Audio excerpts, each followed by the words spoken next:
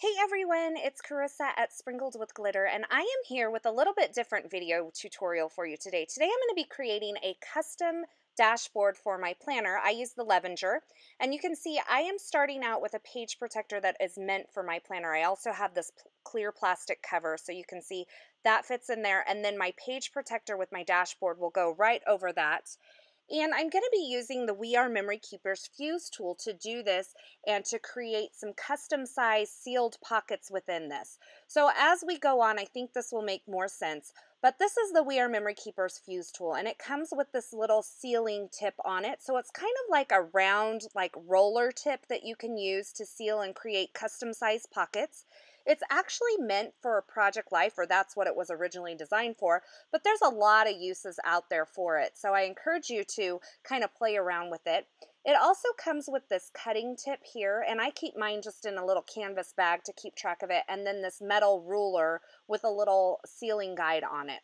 Now I've pulled out some things that I thought I might want to use in these pockets because I'm going to create kind of some shakers, and so I have my sequins and my wood veneer, and I also have some pattern paper. This is the Cottage Living 6x6 paper pad by Jen Hadfield and Pebbles. But I'm going to start out by printing out just a couple of these Fuji Instax photos for my dashboard. So I wanted this to be a place of inspiration. I look in my planner every day, and my son is texting me as I'm trying to print out these pictures, but I wanted it to be things that inspired me and things that I love. So my family is really important to me, so I wanted to have that on there. And I'm also going to print out a picture of me and my husband.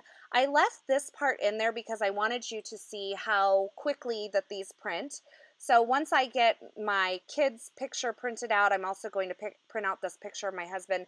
And these process like instant photos. I've been told to stop calling them Polaroids because they're not Polaroids, because Polaroid is a brand. But anyway, you can see these cute little credit card size instant photos that you get from this Fuji Instax printer. I like it better than the Fuji Instax cameras because I can see the photo before I actually print it out. So I have that photo right down there in the bottom left-hand corner, and I am just taking my little ruler here and my fuse tool, and I'm sealing that in there. So once I get that in there, that photo is sealed in there. Now for the pocket directly to the right of that, I thought it would be fun to use this We Are Memory Keepers Clearly Bold Polka Dot Acetate. And I'm just going to kind of slide it in there. I've cut it down to be the perfect size. And depending on what kind of photos you're using or what kind of items you're using, you can make these pockets whatever size you need. So I've grabbed this die cut here. This is a Bold Blooms or Bold Blossoms die cut from the Essentials by Ellen line, and I'm just stacking it up with a little bit of that pattern paper from the Jen Hadfield stack, and I'm putting that all over that clear acetate and then sealing that in as well. Now I didn't attach the actual die cut to that acetate because if it moves around it doesn't really bother me. So for my next little pocket, I wanted to add some sequins because I love sequins and I love sparkly things. So I put some pretty pink posh sequins in there. Those are the sparkling clear as well as the gold. And then I have this little ampersand wood veneer. It's from Studio Calico.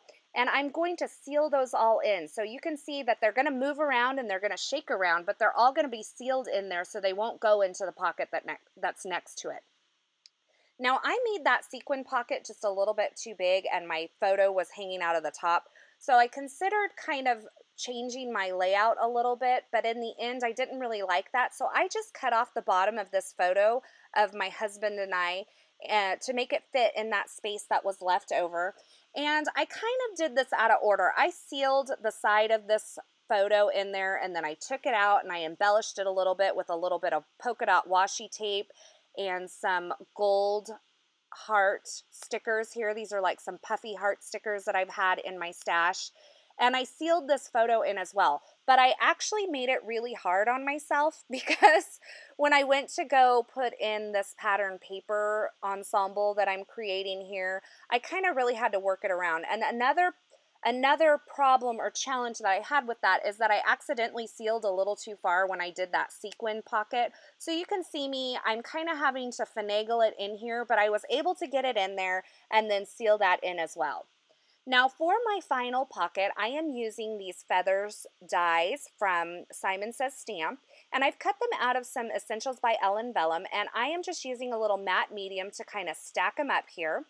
And I'm using a little bit of tape runner adhesive on the back of that grouping to attach some of this DMC gold floss or gold thread to the back of it. I just thought it would be fun to have a little bit of that thread in there as well.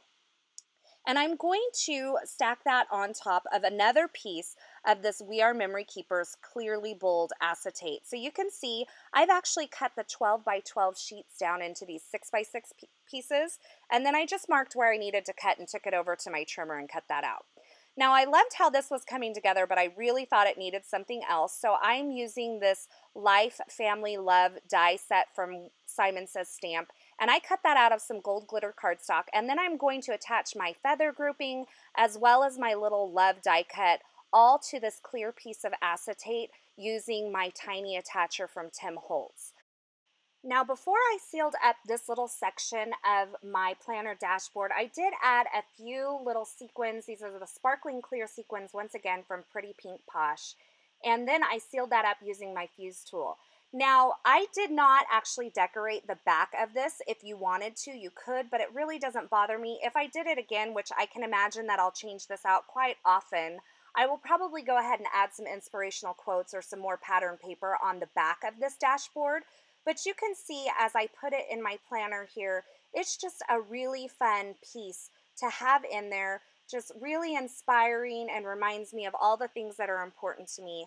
I have linked all of the products in the description below at YouTube as well as over at my blog where you can find more information and more photos. I have also linked the blog posts where I talk about my planner in detail as well as my review of the Fuji Instax Share printer as well. And you can find those links over at my blog. Thanks for stopping by today. If you enjoyed this video, please give it a thumbs up and don't forget to subscribe, and I hope you have a fabulous day.